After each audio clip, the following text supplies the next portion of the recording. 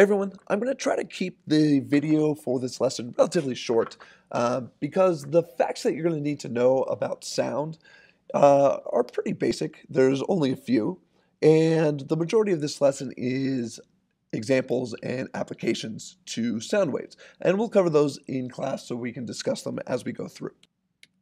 First off, all sounds come from vibrations. Every single sound that's ever been created had some sort of vibration as its source.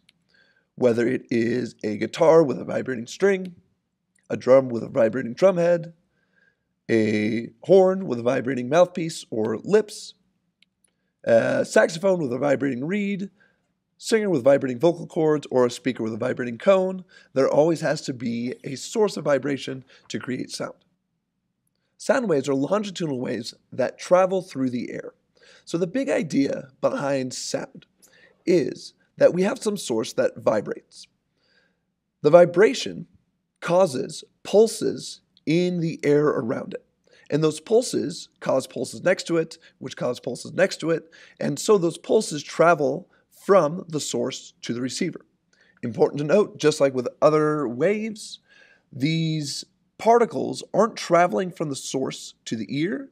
It's just the energy that's being transferred from one particle to the next. Once those areas of pressure hit the eardrum vibrates and sends a signal to your brain, which we perceive as sound.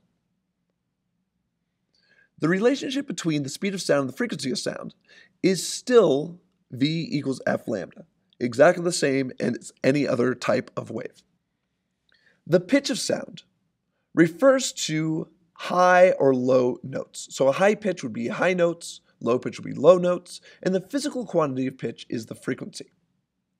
The human ear is capable of detecting frequencies from around 20 Hz to 20,000 Hz. The loudness of the sound refers to the amplitude, or the energy, of the wave. The speed of sound in a given medium stays constant, and the speed of sound in air is generally around 343 to 345 meters per second. And there's a relationship between the speed of sound in air and the temperature of that air. You're not going to be responsible for any of these equations. These haven't come up on the AP Physics 1 exam and aren't likely to.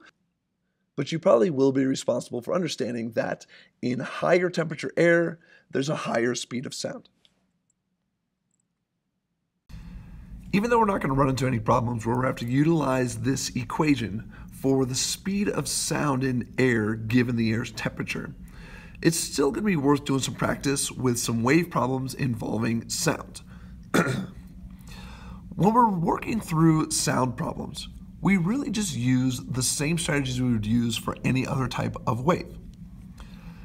In this first example, a siren goes off in the Stargate School parking lot. The air temperature in the physics room is a perfect 24 degrees Celsius.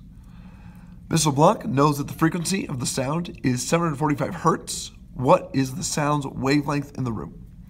The equation that I'm going to need to use to find the wavelength when given the frequency is the velocity of that sound wave is equal to frequency times wavelength.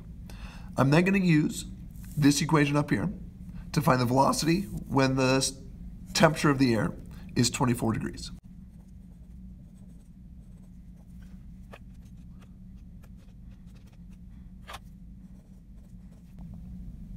Plug 745 Hertz in for the frequency.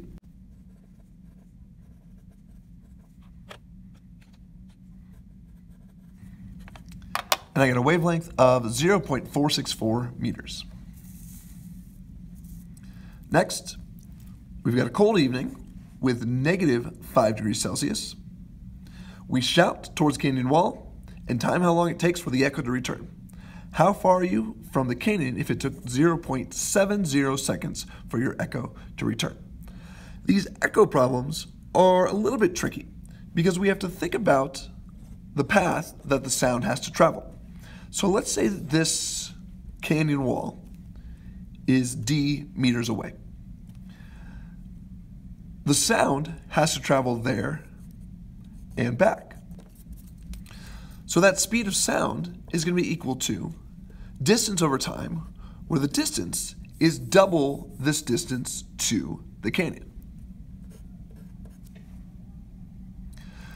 First thing I'm going to do is solve for the speed of sound in this temperature air.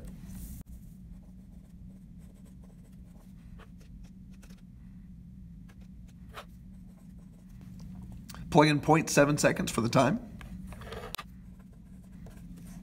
and solve for D.